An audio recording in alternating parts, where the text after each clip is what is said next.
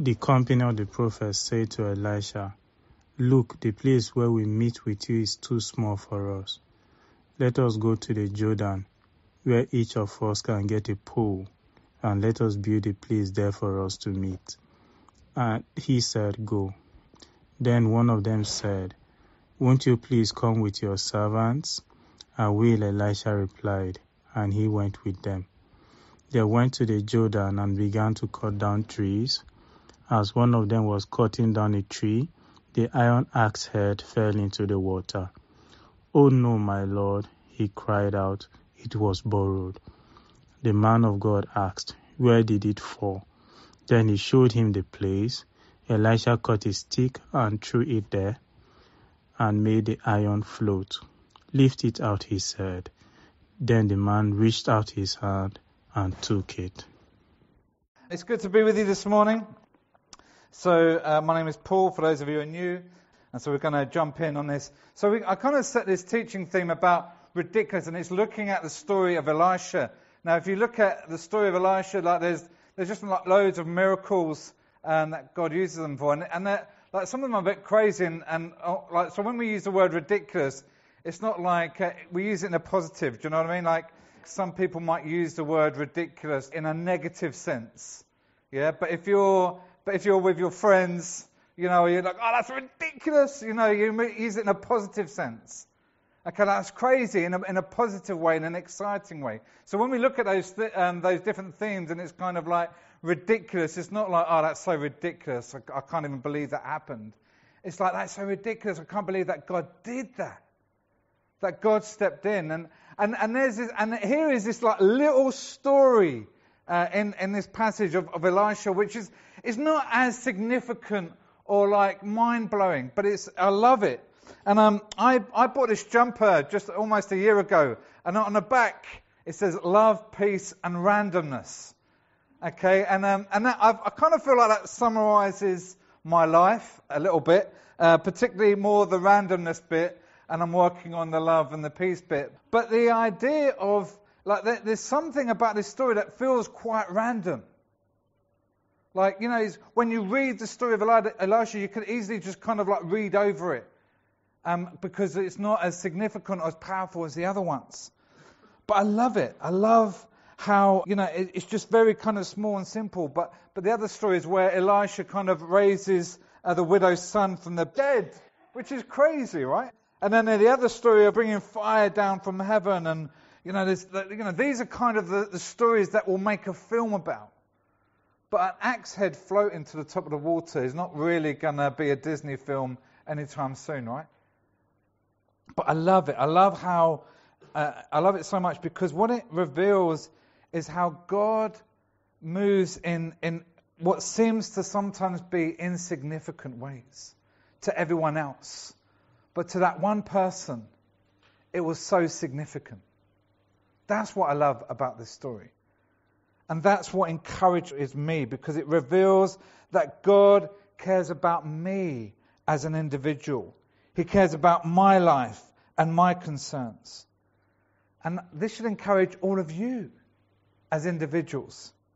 That God cares about your life, about what's going on and about what you're concerned about and the issues that you're facing. God does concern. And if we call out to Him, He intervenes into our lives.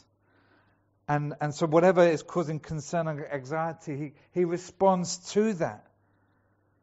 And so I love this story. So let's look at it in a bit more detail. So the context of this, as mentioned the last time I spoke, is that every area in the land that is under Israel control, okay, has a school of the prophetic, okay, as well as a school of the priesthood.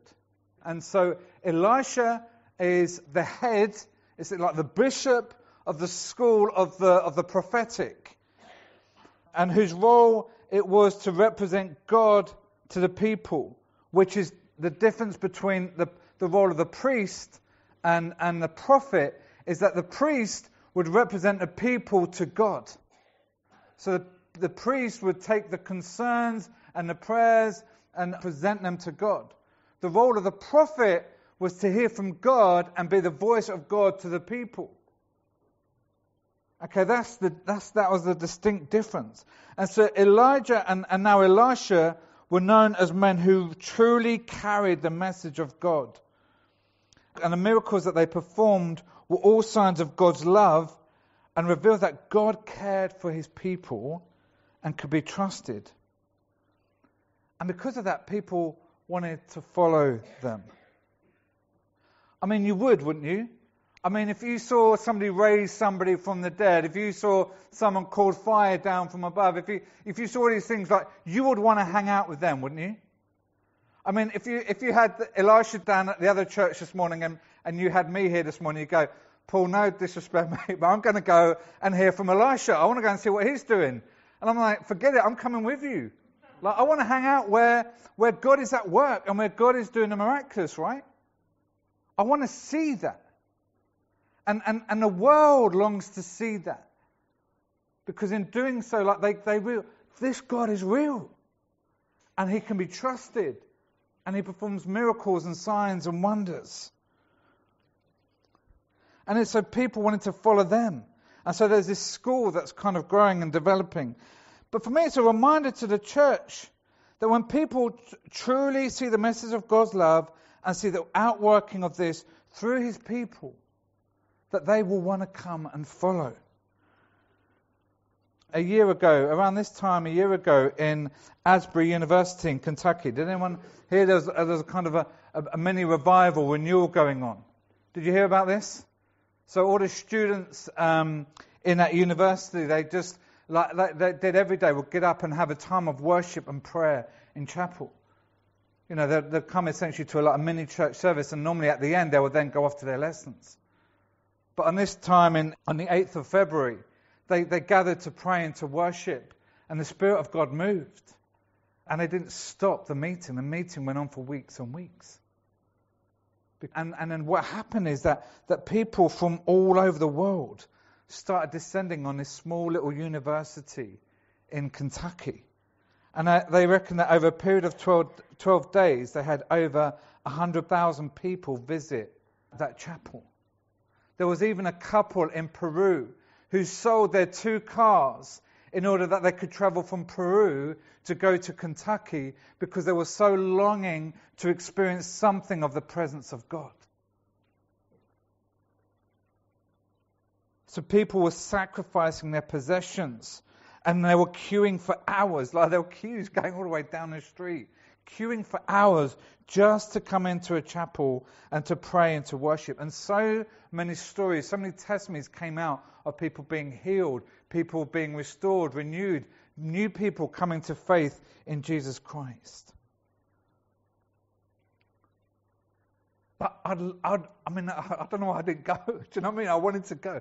But I want to see that there. And to be honest, the Spirit of God who was at work there and continues to be at work is the same Spirit of God who is at work here. Is he not? Is he any different? And so sometimes the question is, what was the difference? And sometimes the Spirit of God breaks out in ways and in places. But when you look at revival or renewal movements, it always starts with a hunger in the people of God, who come with a desperation and a desire to cry out for God, saying that things that are happening in our society, in the world right now, is not how I want it to be. And not how I think God wants it to be. And so they go, I'm going to push in, I'm going to pray, and I'm not going to stop praying until I see the Spirit of God move. Because we know, do we not, that it's not by might nor by power, but by His Spirit that transformation comes. Amen? Amen. And yet how often do we as the church get caught in trying in our own strength and doing things in our own ways? Longing that somewhere along the line God will join us in our activity. Or we get busy, or we get tired, or or all these other things. But sometimes it's just about coming to seek God for who He truly is. A hunger and a desire and a passion for Him. And that's almost why we need to focus more on, not focus more, but how do we create more space to kind of push into the prophetic in churches. See, often as churches we look for the priestly role. We look for the priest or the pastor, the one who presents our needs to God. But maybe we need more time for the prophetic where somebody hears from God and brings that to us. Or, you know what? You can hear from God. And even in your prayers, how much of your prayer is actually presenting your stuff, your issues, your concerns to God, as opposed to seeking and listening to hear from God? And if you spend more time listening from God, what is He saying?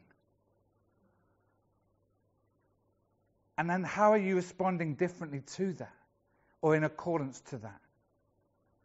Are you with me? And because sometimes I confess, my prayer life is often like, I come with my, God, you need to know this, what's going on in my life. You need to go, God, I'm not happy about this situation. I'm not happy about this situation. I'm not happy with that person. They're annoying me. I'm not happy that I've got enough money in the bank. I've got an issue with this or that or that. You know, we've all got all these different issues, haven't we? Like, and they're real, and that's fine. It's okay. But guess what? God knows. Do you think that He didn't know until you tell Him? Don't get me wrong, He wants us to cry out to Him and present these issues to Him. But He also wants us to listen and say, this is what we're going to do. And then we respond to that. And I think we need that more in the church today. So, my prayer for us is that there will be more of a spiritual hunger for us to pursue the things of God, and do so we'll go deeper. So let's come back to the story. So the community of prophets is growing. You know, there's more and more people going, hey, I want to become a prophet because that looks pretty amazing. I want to dabble in some of those miracle things. So people are joining the school of prophetic, and you see that here. So they're growing, and all these people are like, okay, we're out here, but can we build a little shelter for ourselves because, you know, now and again it gets a bit cold and there's a bit of rain. So they say to Elisha, look, can we just go? Do you mind if we quickly go and get some wood and build a little shelter for ourselves? And so Elisha said, yeah, sure, off you go. So off they go, and they grab some logs, and our mate borrows an axe, and he starts chopping, and then the axe head falls off in the water. And there's this moment of anxiety and concern that falls on the man. Have you ever had that moment where you've borrowed something from someone and then you've lost it or you've forgotten it? Have you ever had a moment like that? You know, and you're just like, oh no, what am I going to do? And you weigh up your options, right? Oh, let's just not mention it ever again, and hopefully they may forget that I ever borrowed it. Or maybe kind of, do you run through this, or is this just me? This is my own confessions. Or maybe I put a little tail. Or, you know, he's like, oh, I don't know. Rather than say you've lost it, I'm like, oh, I don't know, I've lost it. I'm like, oh, I don't know. Let me have a look for it. Hoping that they may forget. I don't know. We go for all these different scenarios of what we could do. And maybe that's what he's doing. Is like, how am I going to tell this person that I've lost a lot of this axe head? You know, and so there's this anxiety that comes upon him. And so he's concerned, and he calls to Elisha. And again, I just want to see these stories sometimes, you know. And Elisha just comes over and he's going, Elisha, mate, look, what's happened? I was doing this, building a shelter, the axe head fell off in the water. I can't find it, but I bought it from a friend. He's going to be really upset with me. And Elisha goes, oh, mate, don't worry about it. Just chill out. And he throws a stick in the water, right? Again, what's such a random thing to do? The guy's looking at him going, mate, what's that doing? Do you know what I mean? But yet then the axe head floats to the top. And so in that moment he obviously grabs it, secures it, and then I'm sure quickly gives it back to the person he borrows it to. I love this story. It's a brilliant story. It's a wonderful illustration of how God is interested and cares about even the small and the trivial things in our lives. It reveals that He is El Roy, the God who sees me. The God who sees you. sometimes we think that God sees other people more, don't we? Oh, God clearly sees them. Look at what they're doing. Like God sees that person, like they're doing signs and wonders and miracles. God clearly sees that church because look what's happening there. But this story reminds us that God is our void, that He sees us, that He sees you, and He cares. I wonder if you have a testimony of how God has done something that to others seemed weird and insignificant, but to you, it's a reminder that God is with you. I had one of these moments when I was setting up Kahila. Kahila is a church, for some of you who don't know, we set up a church on Brick Lane. We meet Wednesday nights. And the idea was how do you do church for unchurched people? But we set it up in the form of a coffee shop. But when we were setting it up, I was trying to, how am I going to do this? Need to raise money. And people were being like, no, it's not going to happen. It's too risky. Don't try it. I even went to one church and said, hey, look, we want to work in partnership with you. And there was this one meeting that I had, and they were just so negative. I just came away and go, maybe I am just being too random. Maybe it is it's just too, maybe I shouldn't do it. And so then I got on the tube feeling all, a bit down and thought maybe I should just not bother. And then I looked up and there was a guy sitting opposite me, and on his neck he had this tattoo. And it said, be the first, live your dreams. And I was like, that's a bit weird. And I'm like, God, is that you? Because obviously, but I mean, it's not like you see that tattoo everywhere. And I always wanted to call Kahila, before the name Kahila came to fruition, I wanted to call it Life Cafe. Because at the time, that's what Christians like. There's only 3 names you can ever call a cafe: Life, Lighthouse, or Oasis. Okay, if you don't call it any of them, you're not working in the spirit of the Lord. No, I'm teasing. But so it was word life. And so when I said, God, is that you? At that point, I kid you not, the guy leant forward and grabbed the handrail and tattooed on his hand, it had life. And I just knew that was God. And for others, when I tell that story, that's a bit random. But for me, it's what I needed as a confirmation that God was with me in this moment, and this idea, this vision was God's and not my own. And all of a sudden, in that moment, all the negative stuff that I'd received or felt I was receiving went, and I just knew that God was going to find a way. And as I say, that for me, I'm so grateful to God for that kind of that random moment that to some others may be insignificant. I'm sure many other people saw that tattoo on his neck or have seen that. I don't know, it may have just been an angel and or whatever. But however it was, in that time, that's what I needed, and God sent him to me. They're all kind of small and kind of seemingly insignificant, but yet to the individuals, it's so significant. And so I love this. I love these stories. They illustrate how God uses our everyday circumstances to teach us about himself. And it reveals his providential purpose to work all things out for growth and for the good, if only we trust him and have the vision to see him at work. You know that God knows you intimately, right? Do you know that? That there's no detail in our lives, no matter, no situation, no incident that's going on that escapes his loving and omniscient eyes. He declares this over us in Psalm 139. You have searched me, Lord, you know me. You know when I sit and when I rise. You perceive my thoughts from afar. You discern my going out and my laying down. You are familiar with all my ways. Before a word is on my tongue, you, Lord, know it completely. This is not just a kind of amount of information. Like we say, I know that. I know that scripture.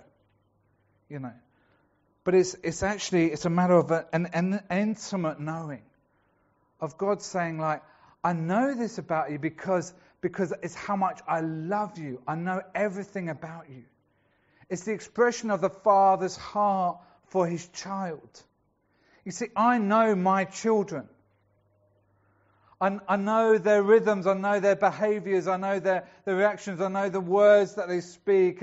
I know when they're not happy, I know when they're happy. I know what makes them happy, I know what makes them sad. I know when they're feeling tired and grumpy and how that's being worked out. I know where they're angry because they're hungry. I know everything. I know so much. Yeah, of course there's some things about them I don't know because I'm not the Father. But I know things about them because I'm invested in them, because I love them. And that's limited in comparison to the love that the Father has. It goes, I know you. I know how you're feeling right now. I know the disappointment you're facing because of this. I know what's making you happy because of that. I know that you're struggling with guilt because of this. I know it all. And he still says, and I love you. And I want to deal with that. And I want to work with that. And I'm sorting that out. You don't need to worry about that. That's been resolved. I've got it all. But just know the relationship, the love that I have for you. He cares about us because he is El Roy, the one who sees you. So it's no matter what you're facing, he sees you and he cares and wants to use it to draw you to himself. He wants to use it to build your faith and to build your courage, to strengthen your faith and change lives. But you see, the problem is too often we pursue God as the rewarder, or we pursue God as the fixer, not recognizing that God himself is the reward. The relationship with God is the reward. How often, sometimes, do I pursue God with a certain agenda? And when I fast, it's not because I just want to come close to God, but because I want God to fix something or resolve something. No, not because I just want to come closer to him.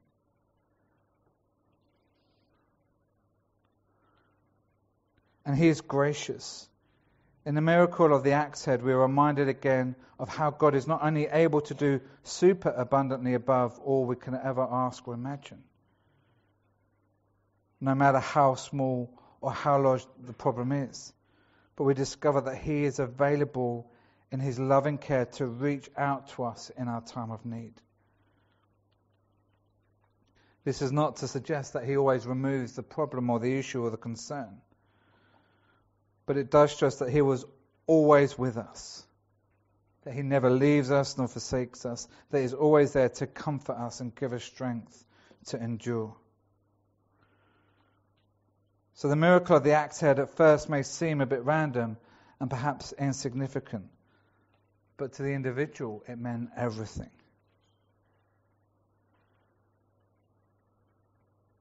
It reveals a God who sees us and cares for us, who is gracious and merciful to act.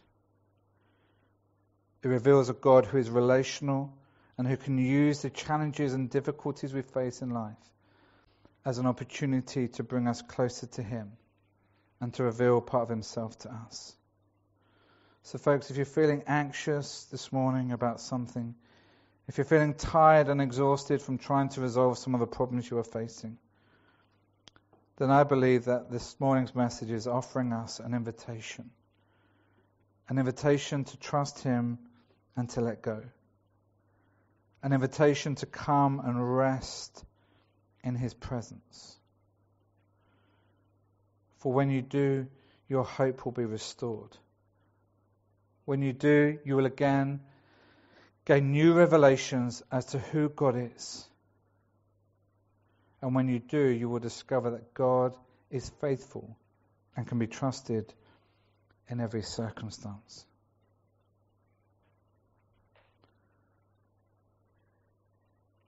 We all go through those seasons, don't we? where we find ourselves doubting and questioning and feeling overwhelmed. I picked a song for us to kind of close out on. And it starts with, I lean not on my own understanding. And recognizing that my life is in the hands of the maker of heaven.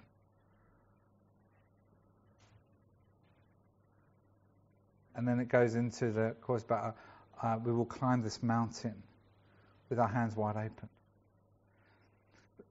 The image of why we have our hands wide open is to show that we're not holding anything. You see, when I did this illustration a few times now here, but like the idea of like when we're holding on to stuff, we can't receive what the Father wants to give. And particularly if our hands are closed, it means we're really clinging on. But we come with hands wide open in order that the Father can take away that which is currently in our hands, that He doesn't want us to have, in order that He can place in our hands the things that we need to continue, right? And so as we sing this, I pray that it will be a posture in your heart to come, to that you would not lean on your own understanding, that you would not lean on the current circumstances that you find yourself in.